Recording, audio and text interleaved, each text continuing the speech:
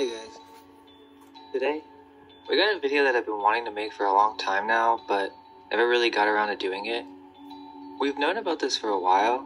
We even have a cryptid video talking about a story involving these hybrid clown creatures that had wings, but I wanted to go deeper into this topic and make a video that kind of puts it all together.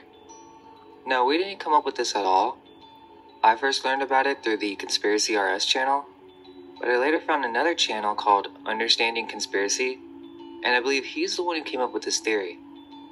It's very interesting as it kind of reveals the clown world that we're living in today.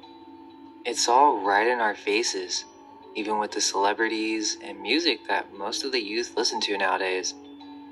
It's cool to dress up as a clown, and it's as if it's a fashion thing now.